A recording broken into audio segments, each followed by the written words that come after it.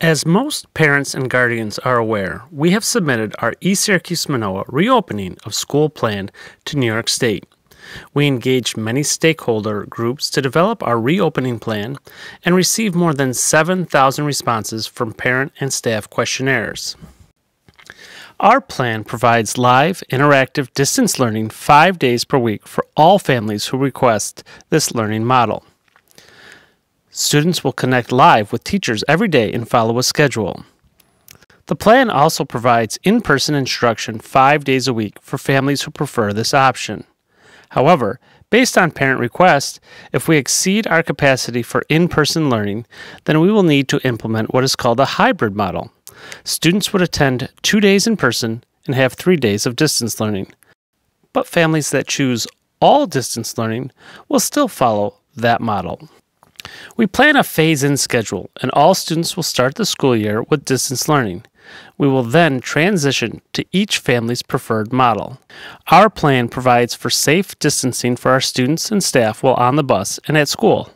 Parents choosing in-person learning will complete an online health screening each day prior to their child boarding the bus or being dropped off or walking to school. ESM will follow bus mandates that allow one student per seat sitting next to the window.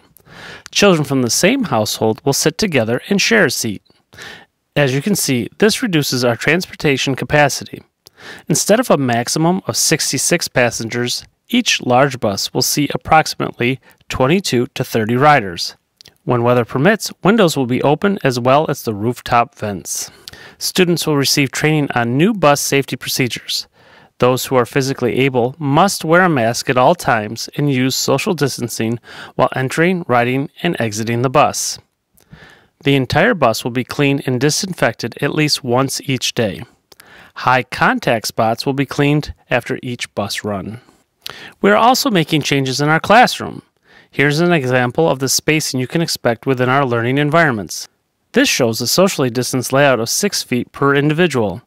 Teachers will remain in their instructional space while students will stay within their designated social space. We expect to be at less than 50% capacity of a typical classroom. Students and staff will wear masks and take mask breaks. Surfaces will be cleaned and disinfected as mandated.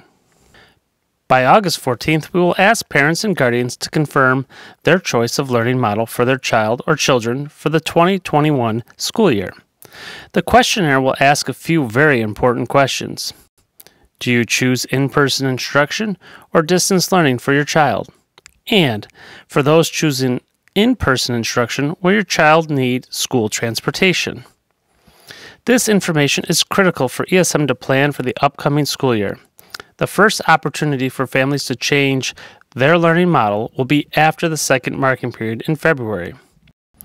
We hope this brief video provided some visuals to help with your decision on distance or in-person learning for your child or children. Keep in mind that both choices will offer meal options. Our principals are providing information to families that is specific to each ESM school. Parents and guardians will also have an opportunity to ask questions and seek clarification on the available learning models. As always, thank you for your support and understanding during these difficult and trying times.